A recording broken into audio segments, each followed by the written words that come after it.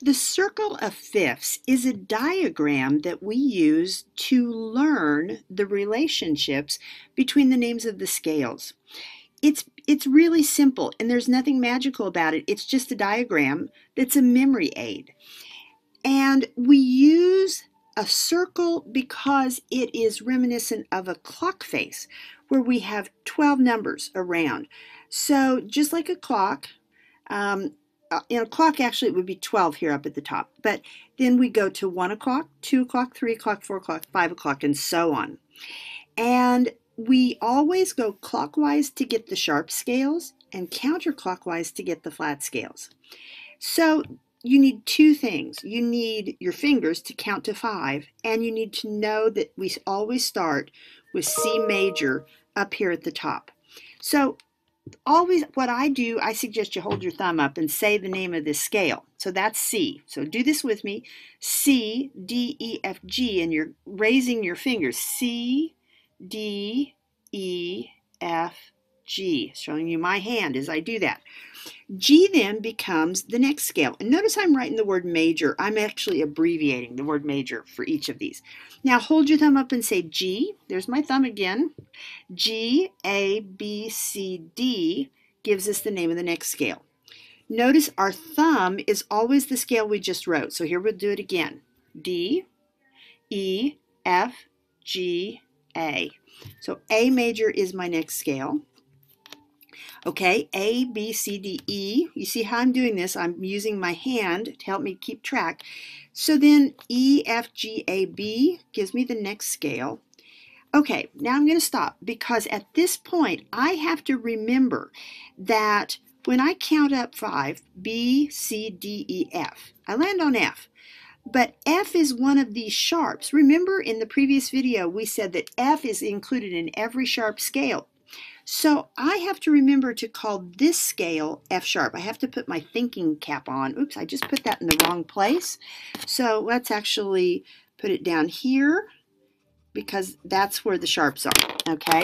And I'm going to get rid of what I just did. So I'm going to white out, maybe. There we go.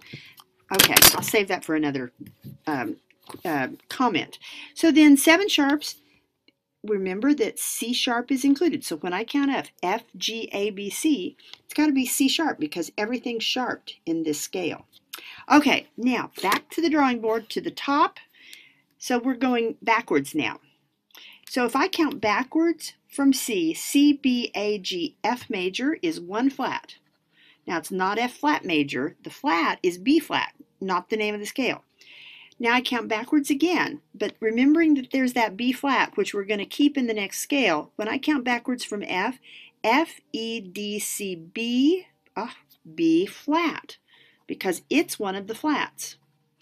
And here's an easy thing to remember. From here on around, every one of the flat scales is going to have the word flat in the name. So you can just count letters and then add the flat to the name of it. B, go backwards, B, A, G, F, E flat. Okay, E, D, C, B, A, flat. Now count backwards from A, G, F, E, D, flat. Count backwards, D, C, B, A, G, flat. There's the one that I corrected. And one last one, you know it's C flat major, but let's do it anyway. G, F, E, D, C, flat. Now, the ones that overlap, I'm going to put parentheses around them. They're the same scale. They sound identical. These are inharmonic scales. And then finally, the only other thing you need to know to do any of these scales is the order of the sharps. Fred can go down and eat breakfast. That will get you any of the sharps here. So if you're doing G major, it's Fred. If you're doing D major, Fred can. A major, Fred can go, and so on. Let's do the order of the flats. Oops, before eating a donut, get coffee first. So that means if you're in F major, let's see if I can get all of this in the picture at the same time. Maybe, maybe not. F major is going to have B flat. B flat major is going to have B and E. E flat major is going to have B, E, D. I'm sorry, I said that wrong. B, E, A. A flat major, B, E, A, D, and so on. So this diagram and this order of sharps and flats gives you everything you need to know about the major scales.